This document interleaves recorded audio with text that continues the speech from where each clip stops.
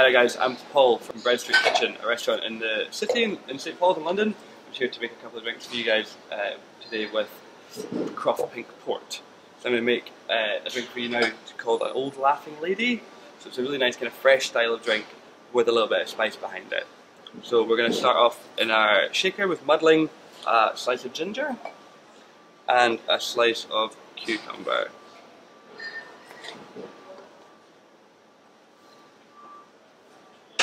So we're just going to give them a muddle, which is just pressing them a little bit in the bottom of the shaker to get some of the flavours out of them. To that we're then going to add 15 ml of elderflower cordial. So that's where we're going to get a sweetness from, the really nice floral cordial, which will work so well with those berry flavours in the port. We're going to use some gin for this drink. So a nice light style of gin to go with a nice kind of light, fresh drink. So we're going to have 30 ml of Bombay Sapphire. We're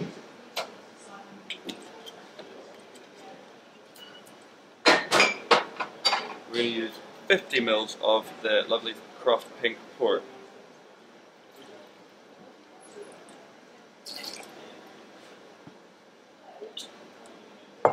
And then to top that off, we're going to use some tea.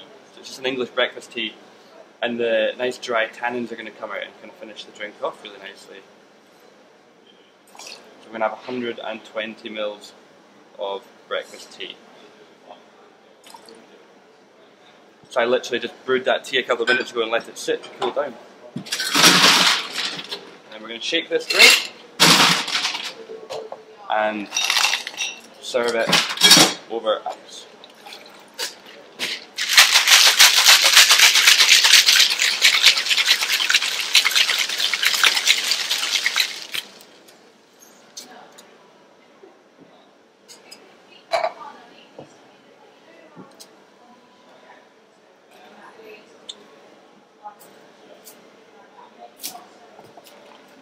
I'm just going to double strain this drink so we don't get any of the little bits from the cucumber.